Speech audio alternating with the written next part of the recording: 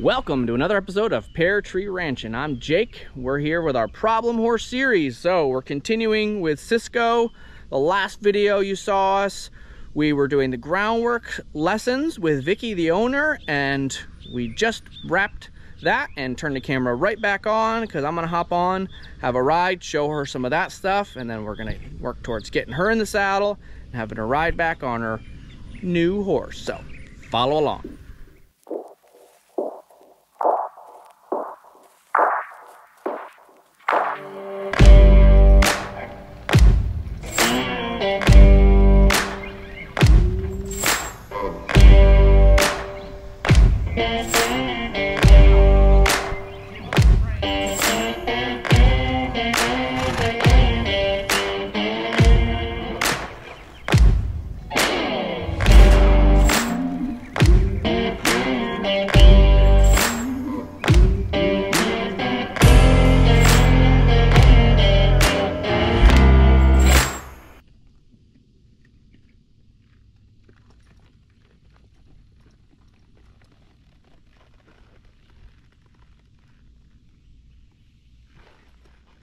Okay, so first things first, sit still, rub on him.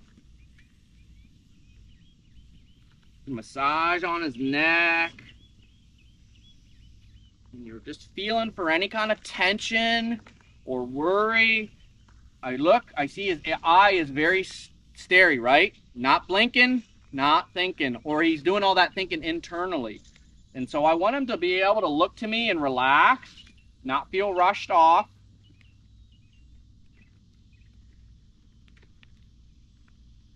And it's always nice to be able to bring their head around. See, he relaxed to that touch. That's not really off the rein. And that's just a nice way to keep connecting with him, getting him where he's sharing how he feels and not feeling rushed. Now, turning fixes forwards and backwards. So a lot of the way that we helped him with knowing he could go somewhere with his feet to get to forward was when we tied his head around, we taught his feet to go laterally, right? Step to the outside. And so there he's starting to kind of look and chew. I would want to be able to get his attention, nose, neck, lead his feet. I might flap my legs a little bit. Be a little clucker out to the side. And if I can then release him to walk off, turning gave me forward. Okay? So if he feels tight, I'm going to do a lot of turning. And I really want to be able to just get him to walk and just go along for the ride, not have to fiddle with him. The more you touch their face, the more you can mess up the forward. Okay? We spend a lot of time on the shaping and the flexion system because I want him to know that the reins are just for shaping. Like, see that he's backing up? I need a little more nose neck first.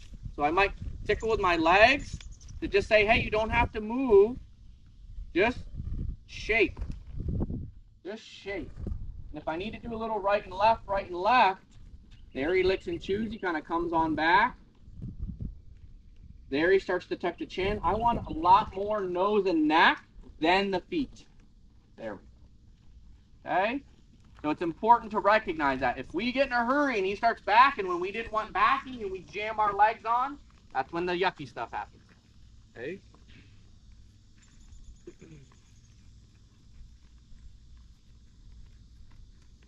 Now, if we can be going somewhere, I'd like to be able to use my leg, and I'm flopping it around so you can really see that I'm using it. I might change the bend and then move the leg to drive him out and around.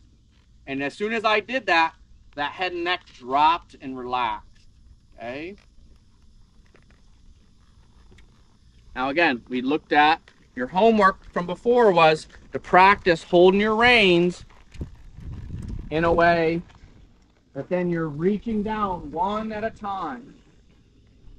Okay? And I'm just working one leg to kind of drive him up there. And I'm not really going to the spur. I'm just being loud with flopping that leg. I'm not even really letting the stirrup hit him. I'm just kind of letting my calf bump off him. So he gets to kind of experience this noise and not have it be sharp.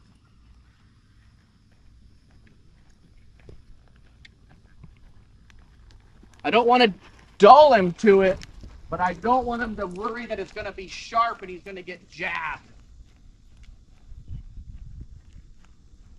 Now, when he looks to the outside, I'm going to just keep inviting him to come in here. I want to be able to see this eyeball so he gets comfortable seeing me there, not feeling like he's got to worry about the outside. What can cause that worry on the outside is if you're spurring them in all the time, okay? It's really easy for cowboys to want their horses to spin, and so we start jamming them off the outside leg. We've done the opposite. We've gone inside leg to outside rein to push the bend and relaxation into them. Once that starts working, then I can start sitting to the outside. That tips the weight back, okay? And if I can just lightly close his hand, that tips the weight back. That starts, there goes the shoulders. And this leg came off as soon as he stepped. And again, the leg was just resting there. I didn't have to spur into him or anything. I just want to get him soft to go back. The left front's the next foot to move. There, over, over. So 1/8 of a turn. If he's been go, go, go, get your front end around, get to that canter lead off the outside leg, and then outside reining, that makes him feel real jammed up, okay? So I don't want him worrying about looking to the outside in anticipation of that leg. I want him to just follow his nose, and then eventually, see, as soon as that outside leg and rein, his nose came out. So we got to be careful to not rush to that.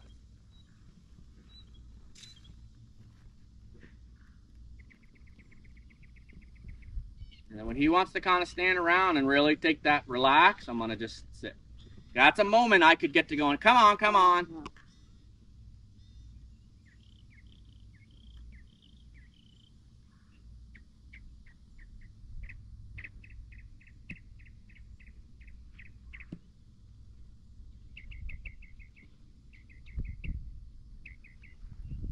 Okay, so what I'm going to do is I'm going to just kind of get through a walk track canter to just feel them out. Yesterday was kind of the first day I started with a little of this. See how that brings the head up? I need, there. Need to be mindful of that, but this keeps me from jamming my legs harder. But if patting his butt to encourage him to go makes him feel scared or worried, you be careful with that. So to be quieter with my legs, I can drive him. But I also want to be able to rub him. We keep that balance. And I waited a long time to go to that because I didn't want him to feel rushed. Now, notice patting him here can give me the outside lead. I just stay patient.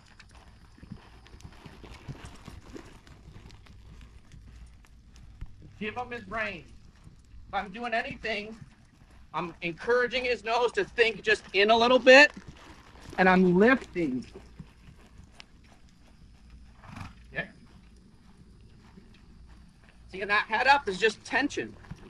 So don't worry about the outside lead and get to putting that outside leg on.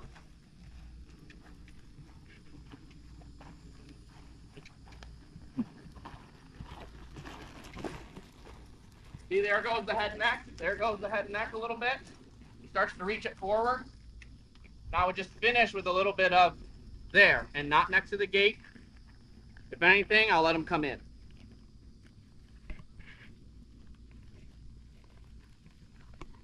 Now, you don't have to canter this horse at all. You could just walk on this horse for months and just get him to feel really good about walking and stretchy and being light and relaxed. And you just cruise around and make a lot of good friends. Okay? We don't got to hit a home run on the first date is what I'm saying. Okay? We can hold hands for a long time and be okay.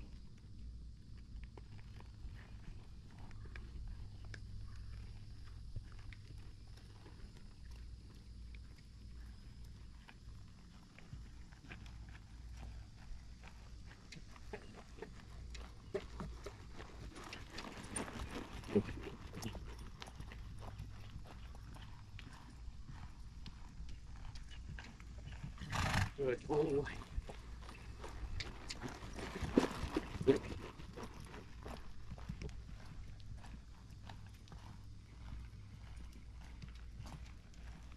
There. You can see when he starts to bring that in and relax.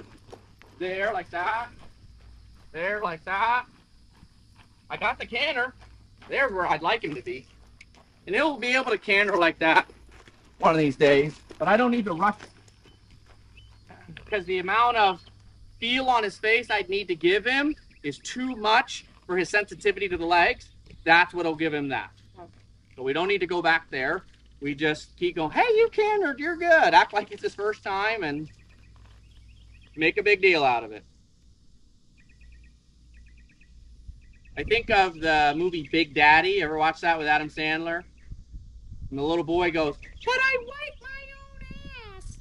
They're coming, CPS is coming to take the child away because it was actually his best friend's kid and he pretends it's him because he's trying to impress this girl. And the little boy, they end up trying to take him away and the little kid doesn't understand. He's yelling, but I wipe my own ass. He's 5, right? Like, he's like, but I'm being good. It's like, don't make them feel like that's not, everybody wipes their own ass. Like, now you discredited that thing. You be careful with this kind of a horse, especially. Don't discredit anything he does. That's a good behavior. That's awesome. I think you're great.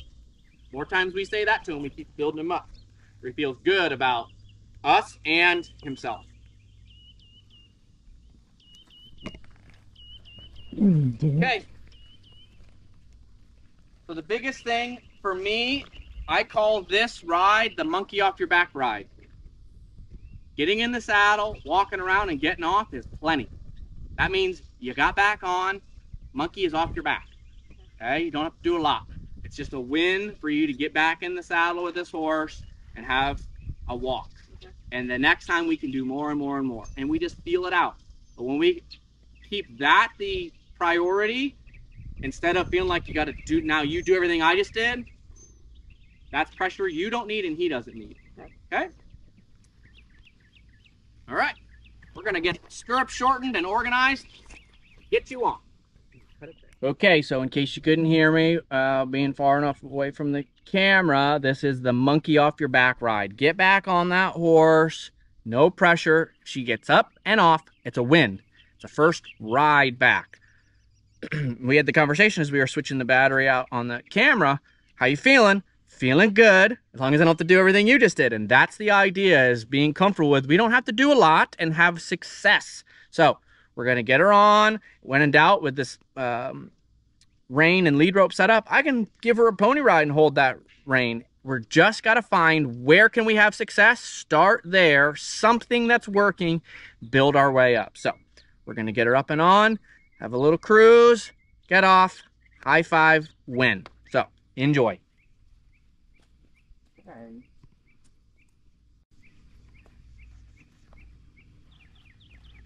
Here, 2, 3.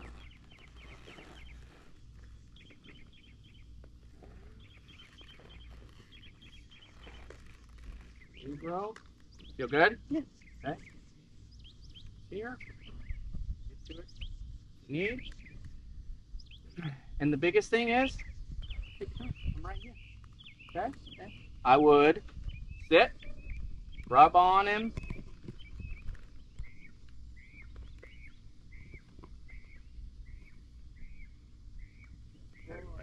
Feel how that just, yeah. He likes that little squeeze.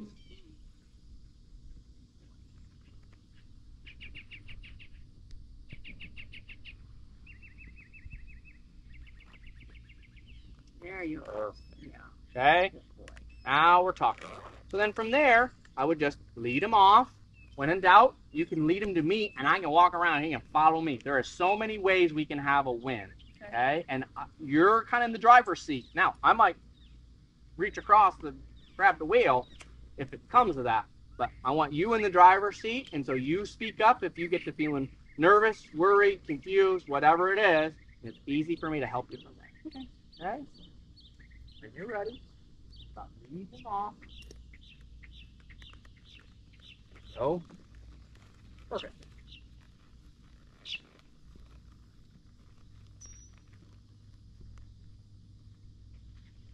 See, we can kind of just have a target like that. Okay? Now, and if you don't want to do that, just lead him that way. No big deal.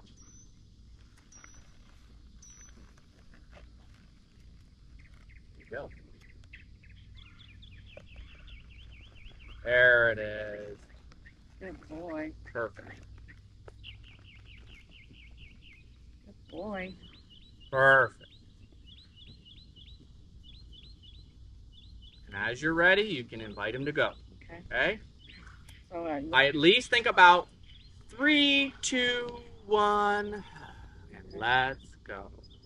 That way, I take a moment or more to respect whatever the horse just did. That was appropriate. Okay? And then build up from there. That's it. Good.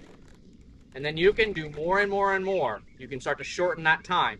Because he thinks this is the answer, and it's a good answer. yeah. It's way better than other stuff. Yeah. But people can get kind of tired of this. Mm-hmm. And so you just ease your way into, that was fine last time, but now let's do a little more. There, so now a little more legs. So it's like more than 3 or 4 steps. Maybe you go, come on, right over here and then relax. So you kind of have a target in mind for him. Let's just make it over here. There, see how he kind of freed up now? Now you could go, wow, you went twice as far as last time. That's a win.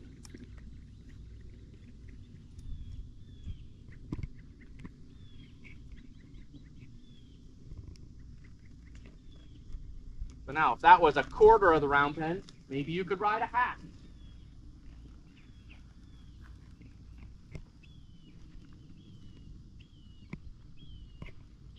There you go.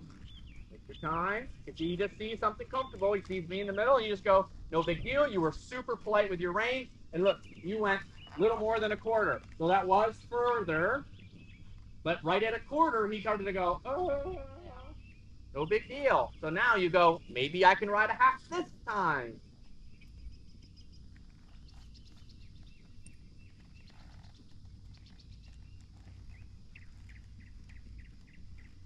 That's it. There, and you just ride with a little more leg. Say, come on, we're not there yet.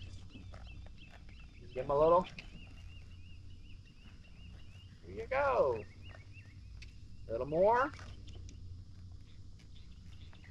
There you go.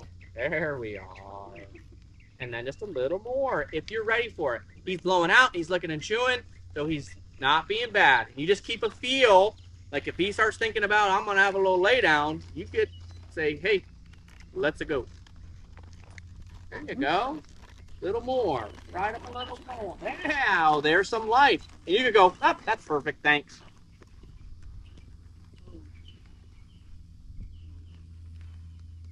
Good.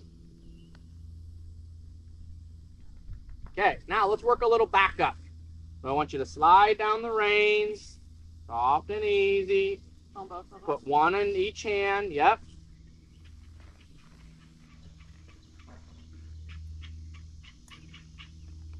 There you go, there you go. Nice and easy. Perfect. Boy. Okay. Tell the people how you feel. It feels good. To get the monkey off the back and keep it simple like this is a great way to start, and it's easy to do more and more later. Now, if we get sucked into this, oh, I'll just do it later, and it's always later, that's a dangerous habit that people can get into. So we're not going to do it forever, but wait until tomorrow is okay for now. And we can have that more. And again, we'll be back tomorrow with Vicki. She'll come and do more and more on her own. I'll do less and less when we get them ready to go home at the end of the week. You happy? Happy. Good job. If you guys are enjoying what we're doing, make sure you give us that like. We'd love to have you subscribed. And to get subscribed, you can click here. To see another video, you can click here. See you next time.